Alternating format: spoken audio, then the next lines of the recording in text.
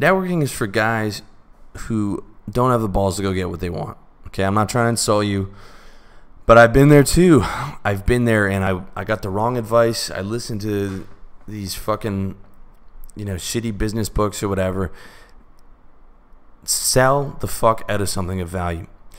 And forget about finding a mentor. Forget about finding some magical VC money for your unprofitable startup. Forget about that dream job. Forget about getting something for nothing because you're a nice guy and you hover around the right people at the right party. No one cares about you except for your mom and maybe your close friends and maybe your girlfriend, and that's it. No one's going to reach out their hand to help because you're a nice guy they met at a party. Why would they, right? Instead, people are going to see that, and it's going to make you a target for, self-improvement scams and, buying into shitty products like The Secret. Okay, I hate that stuff. There's an entire industry built on peddling false hope around you. Don't buy in, all right? Don't buy into that shit. You got to work hard. You got to do the uncomfortable things to sell. You really got to put yourself out there. But when you do that, you actually get results. Okay, in business, you're lucky just to find guys who won't fuck you over, let alone someone's going to help you. Someone who's going to go out of their way to help you for nothing.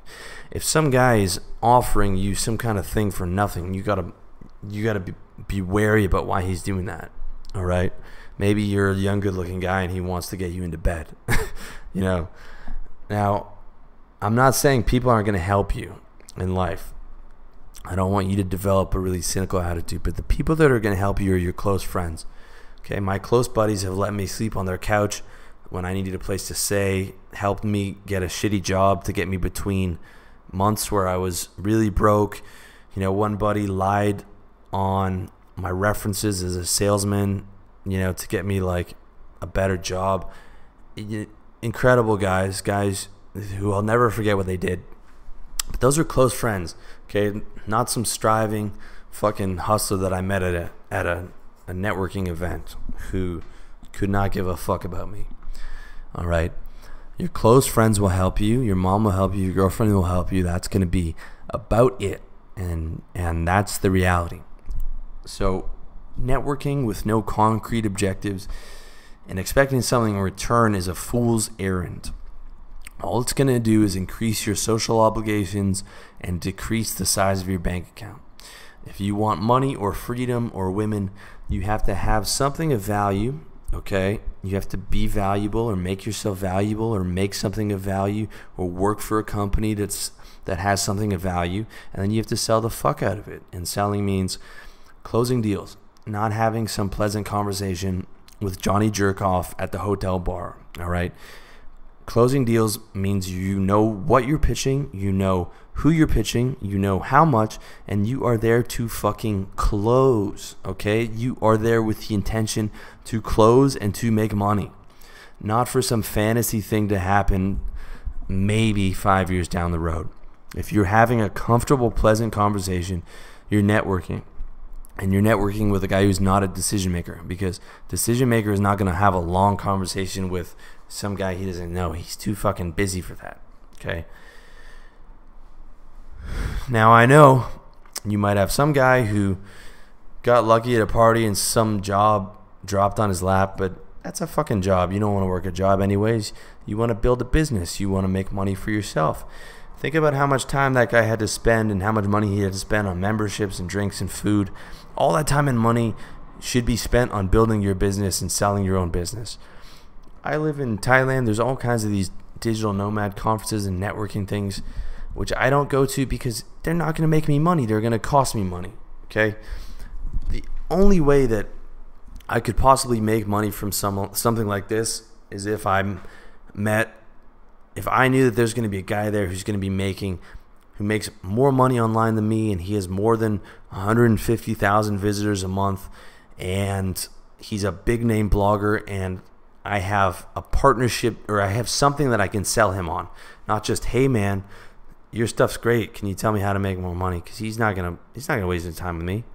Okay, there's no incentive for me, and unless you are selling something of value, there's going to be no incentive for you to go to these things. All right, Funny thing is, though, when you have something of value, people reach out to you. Every week, I get pitched by a couple people who want my services for something. Most of the time, they're pitching me on something for nothing, right? They're reaching out to me because I've built a valuable blog, or at least I hope I have. I hope that you guys feel that way. But when I had nothing of value, no one was reaching out to me, and no one cared about me. I promise you that. Okay?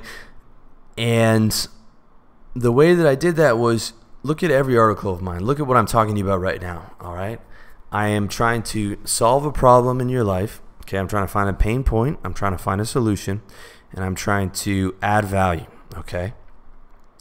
I'm not giving you a rambling diatribe about my feelings for that day or about philosophical ideas or about politics. All of the shit that I'm interested in, okay, I'm interested in talking about that stuff, but that doesn't add direct value to your life, okay? I want to solve a problem with every single article, every audio, and every video I do, and I want it to be the best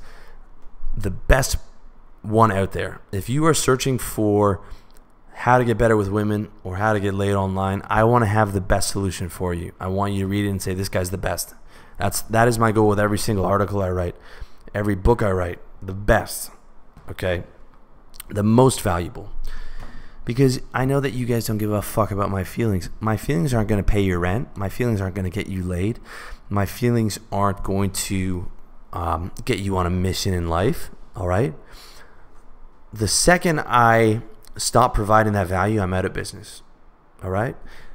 I add value to your life. I make money. If I don't, I go broke. And that is the reality of all business, okay? So that's what I try and do with my site, is make it as valuable as possible, and then I sell it to you. Every article, every audio, every video I'm doing is a sales tool, okay? What I'm selling you on is a solution to a particular problem, okay? The problem you're having is you're trying to get ahead in life, and maybe you're trying to network, and I'm telling you, don't do that. Sell instead. I've got a 4-part guide on sales. I've got, how to do a service-based business. And in that way, I'm trying to give you the best possible solution for a guy who's looking to make money and who's looking to do it with a realistic attitude. And that does a few things for me. That solves your problem, that solidifies me as an authority and solidifies my site as an authority website that you are going to recommend to your friends, that you might come back to. And if you like my articles enough and you see enough value, then that is going to make you more likely to purchase one of my products, because I've developed a trust with you where you know that I'm going to give you something of quality. And that is also going to increase my Google ranking, because you're going to visit articles, you might repost on Facebook, you might tell your buddies about it, and bit by bit, person by person, that increases the value of my site. Okay, so I view every article, every audio, every video as a sales tool on both adding value, solving a problem in your life, and selling myself as an authority. And the second I stop being able to add value to you, I'm out of business. That's why I don't worry about copycats or any other thing like that. I just focus on providing as much fucking value as I can, and then I sell it to you guys on my sales pages, and that's it. Okay, in sales, it was I'm selling commercial currency, or I'm selling ads, and I'm making 100 phone calls a day, and I'm hammering the phone, and I'm going nuts on the phone and meeting people in person. And that's what it's all about. Okay, that is how you actually get paid, not from networking. So the moral of the story is, have something of value, sell it, and get rid of time wasters. This applies the same to a potential client in business as it does to a potential fuck buddy on Tinder. If you're not selling, you're wasting your time. So leave the networking to the amateurs.